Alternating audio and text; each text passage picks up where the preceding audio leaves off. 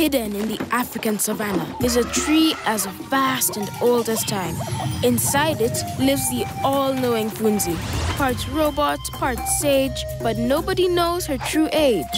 With help from her young friends at Team Sayari, they learn how to help the planet around me. Armed with cues and clues, they look to solve Funzi's missions with trailblazing adventures and planet-saving expeditions. Team Sayari! Snorkels and goggles. Where are the goggles? Ta-da! Beach day! You got them? Yes, I got them. Great. Put them over here. I think we've got everything now. This is gonna be so much fun. Funzi's made a preparation list of everything we need to do. This seems like a lot, Funzi. I have read extensively about diving, so I am now an expert, and I want to make sure you are 100% prepared. I wonder what we'll see under the sea. Weird and wonderful animals. Well, lucky for us, that's exactly where we will be exploring on today's mission, Life Under the Sea. Yay! Mission time! Mission time! But before we take a deep dive into our oceans, let's hear from some of our friends about what strange creatures they think lurk under the seas. You say? What is the strangest creature under the sea? Baby shark? Let me think about this. Probably a piranha because of its teeth. Is a sea urchin because he has lots of spikes. The dolphin because they have a strange voice. Octopus because it has so many tentacles. Is the spider crab because it's a crab and a spider, and I've never seen that before. You say? Yup. How does that mask feel? It feels like it's sucking my face. I think it's meant to feel like that, so it doesn't leak when we're underwater. According to my database, you don't want your mask to be too loose because that can cause it to leak. And the snorkel. Do you, put this in your mouth? Yup, you just bite onto the rubbery bit. Like this? Yup. That'll take some getting used to. Just so you know, girls, I will be needing a full and detailed report on your time in the sea. You're giving us homework, Funzi? Consider it part of your mission, like these clues. Clue time! Today's clues are a kettle and a shopping list. A don't touch sign and a compass. What does that have to do with life under the sea? A trip to Cape Town, South Africa is a great place to start. Kagiso has been on the hunt for a mysterious sea creature. You're gonna love this story. Patching you through.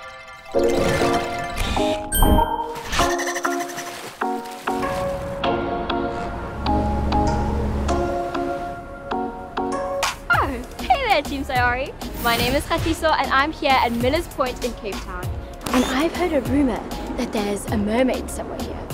So my mission by Funzi today is to go and find that mermaid. Come along.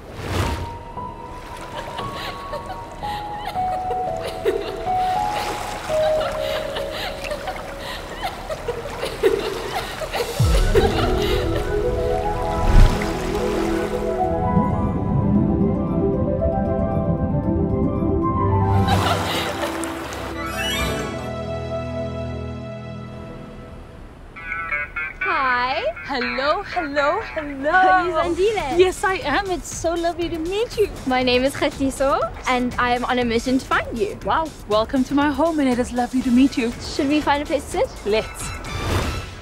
So, are you really a mermaid? Well, what did you see? Okay, I see you, I see you. I became the Black Mermaid because when I started diving, no one around me looked like me, and so I needed to create the needed representation. But most importantly, creating awareness around our oceans, what lives in there, her challenges, and what it means to save our oceans. What inspired you to develop your passion for the ocean wildlife? So I went on the snorkel trip and it was so incredible to see the life that was under there. There were these beautiful, colorful fish, and then of course the kelp forests followed, and they are magical and it's just the most beautiful world. But you also get to see the challenges, the threats that our oceans are facing. You come across plastic, litter, and then there's just climate change. You can see that the oceans are warming and our corals are going to be in trouble. What can we do to help the issues of pollution and climate change, especially in the ocean? I would say 2 things. Say no to single-use plastic, anything. That's number 1. But number 2, the fish that you eat, make sure that it is abundant. We do not eat endangered fish species. And if there's one last thing that you wish you could just tell the world, what would it be? We need to protect our oceans. Our oxygen comes from the oceans. It is all dependent on the health of our oceans. Would you like to go swim? Let us go swim.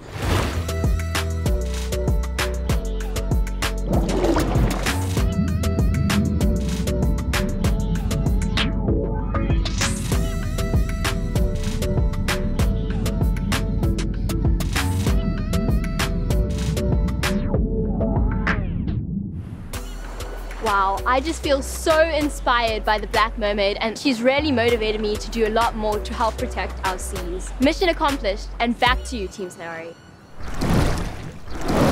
I wish you could come with us, Funzi.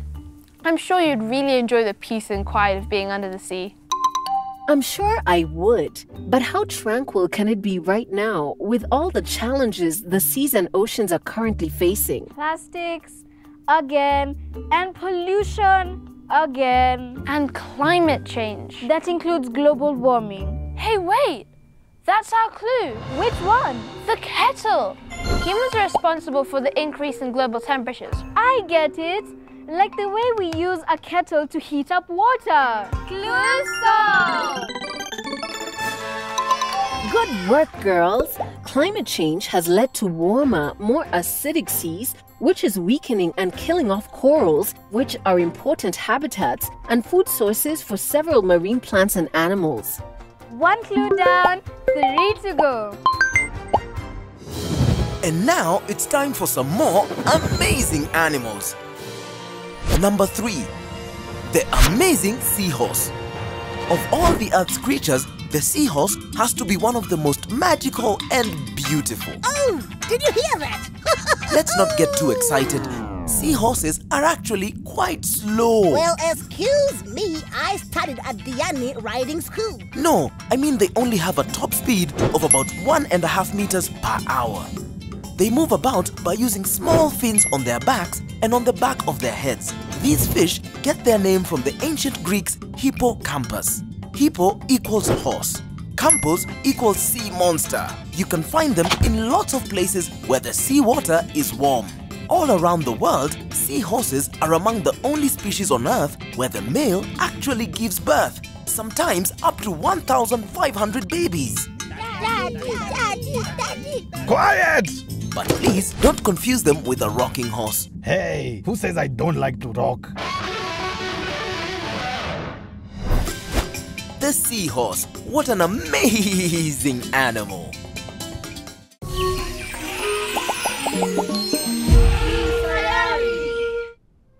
I hope our next field report is as magical as the last one. Sheila is on standby in Diani on the Kenyan coastline, patching you through.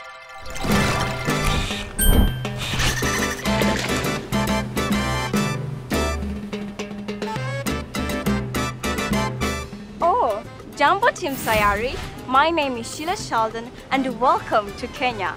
Funzi sent me to the wonderful coastal town of Diani to meet Leah Mwainye. She knows so much about life under the sea and especially turtles. Do you know she's a diver? Whoa, I can sense a day of adventure. Hi Leah, how are you? I'm good, how are you? I'm also good. And I would like to ask you a few questions if that's okay. Yeah, sure. Why not? All right. What do you do here? I'm the project coordinator for the Olive Ridley project here in Diani, and we work with turtles. So what got you into diving and turtles? Just like another kid, after watching National Geographic documentaries, I found myself wanting to dive. I started diving in 2016, but working with turtles I started in 2019. So like, what's the difference in the ocean since then and now? So since I started diving in 2019, there are some changes that have been happening. One being pollution, that's from plastics and from runoffs from the rivers. And most of these turtles, even the green turtles when they're young, they feed on jellyfish and they will confuse the jellyfish to plastics. Oh, no. So we've seen cases where turtles are feeding on plastics and they end up dying.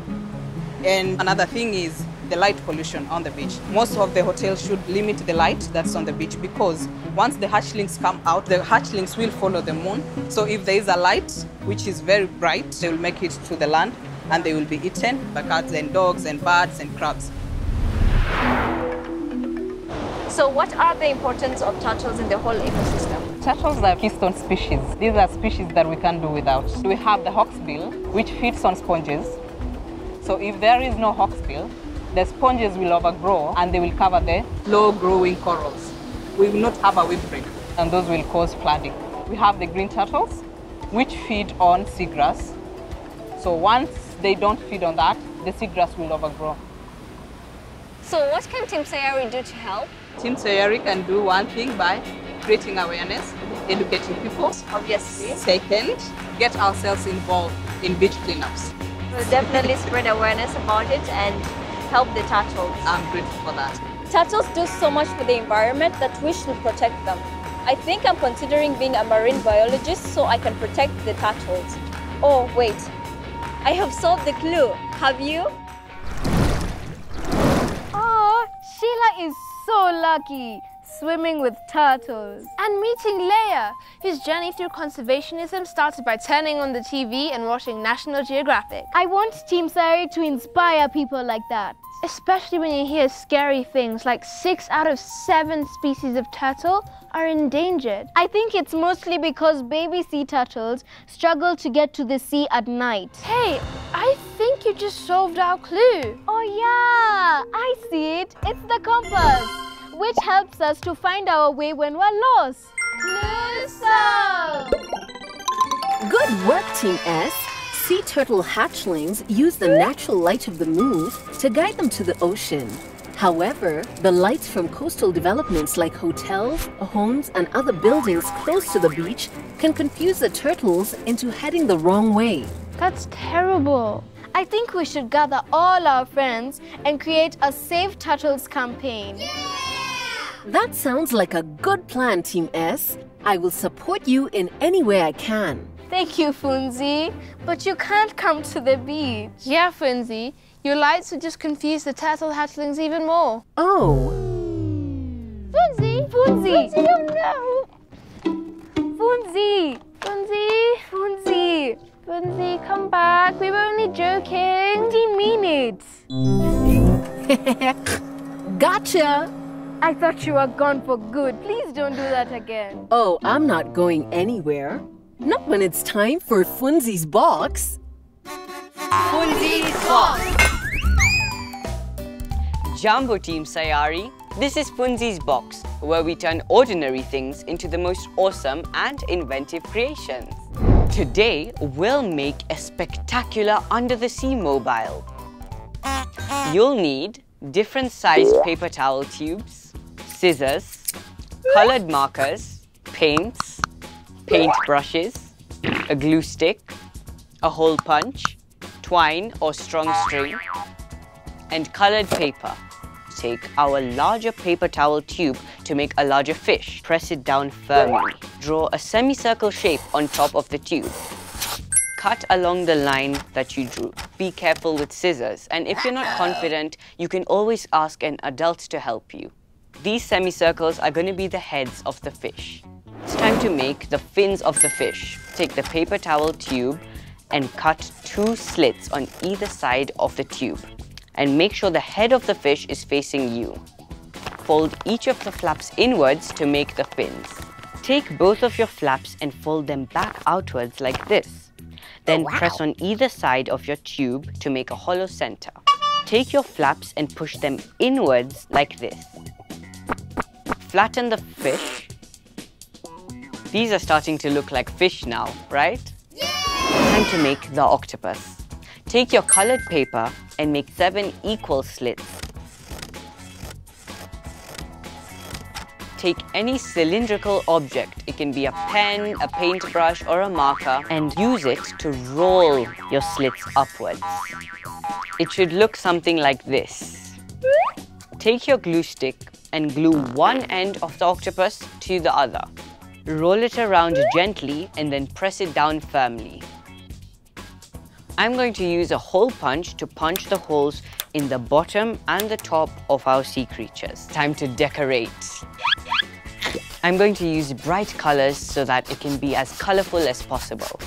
It's time to bring life to our underwater sea creatures. I'm going to draw some eyes and a mouth. Now I'm going over the outlines with black.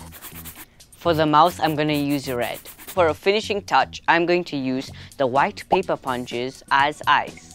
I'm going to use the black marker to decorate this red fish. Put the paper punch clippings to make the eye look more realistic. Add some patterns to his body to give it definition.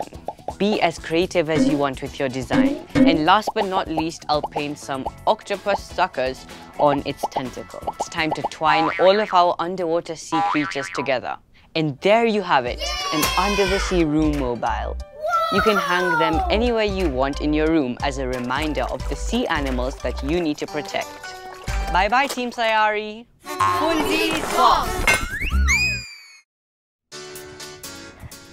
Why are we doing this again? Because we need to be fit for diving. So, okay, that's it for me. I'll just make a few paper mobiles at home, hang them in my room. I don't even have the energy for that.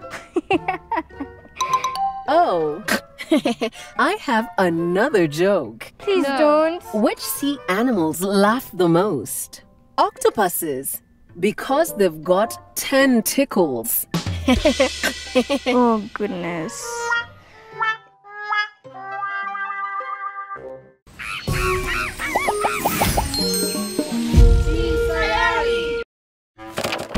Fun fact! Did you know that the Great Barrier Reef stretches 2,300 kilometers and makes up the world's largest coral reef system? It's so huge, it can actually be seen from outer space. It supports a crazy amount of diverse marine life, including many vulnerable and endangered species, some of which may only be found in its reef system.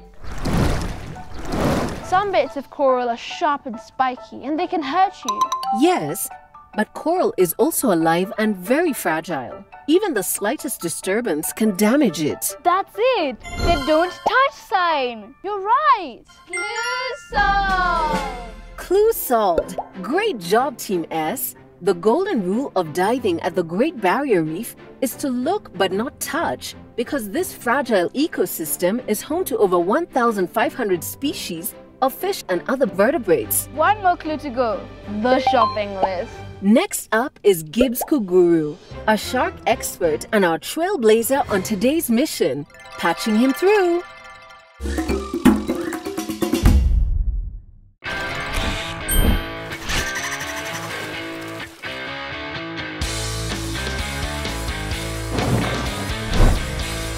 I'm Gibbs Kuguru. I'm a Nat Geo explorer and I love sharks. Our sharks are in trouble. For years, humans have been killing sharks through overfishing and climate change. Unfortunately, we don't really know how bad it is for sharks yet. So I'm here learning about their population so we can understand how to save them. Come with me as we explore Planet Ocean. I became interested in diving with sharks because when I saw people destroying their home and stealing their teeth, I knew I had to act. And I think most people think only of great white sharks, but there are many different unique sharks, such as the leopard sharks, puff-adder shy sharks, and pajama sharks. And all of these sharks need our understanding and protection, and I wanted to help them.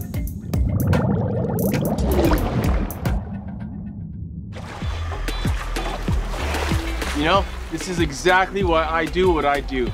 I just got out of the water with some of the most beautiful, amazing pajama sharks. I got a tiny piece of their skin tissue, and this is unusual because she always comes out at night. We got really lucky to find her today. When I get to the lab with that little piece of that pajama shark, I actually am able to look at its DNA, which is hiding in every one of its cells. This DNA is going to tell me whether the populations of these pajama sharks are actually growing or collapsing. And based on this, we can learn exactly what these sharks need to be better protected in our blue oceans. Our oceans are in trouble, but you can help change that. By learning about sharks and all the creatures that live in the sea, we can help protect the planet ocean with Team Sayari.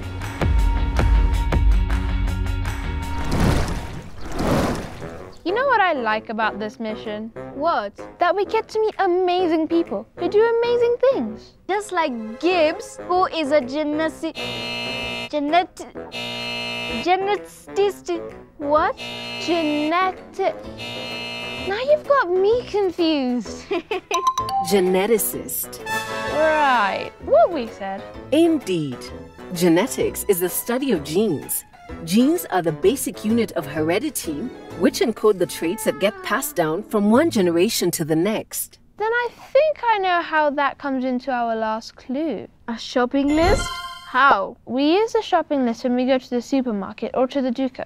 Just like the way Gibbs studies genes to keep track of fish and shark population. Mission complete! Mission complete!